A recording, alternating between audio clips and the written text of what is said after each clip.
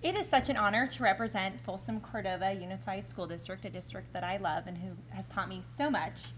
And it's also really refreshing to look out here tonight during a time when, as education, there's kind of a lot of fingers pointed at what's wrong in education. And it's really refreshing to come together and celebrate what's right with education, because there's a lot that's right with education. So thank you to SCOE for bringing us together to do that.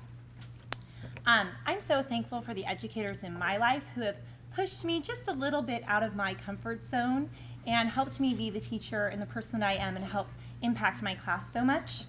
From conversations like, hey Sarah, let's do the national board cohort because there's this woman named Ginny Bateman and she's amazing. And you know what? It is amazing. She is amazing. And even though I have some gray hair because of it, it was a great program. Conversations like, do Area 3 writing project because it's life-changing. And you know what? It is life-changing.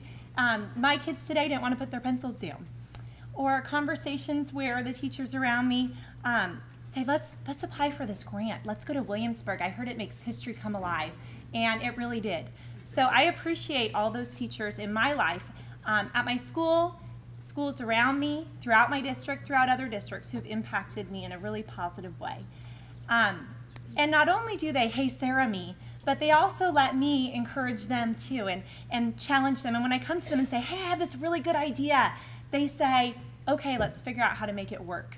And I think if every teacher had the support that I have, and I'm sure many of you have here, we wouldn't have very many problems in education. So thank you to them. And also thank you to my family and my husband who say to me, hey Sarah, I think you signed up for one too many things. Let's go wakeboarding.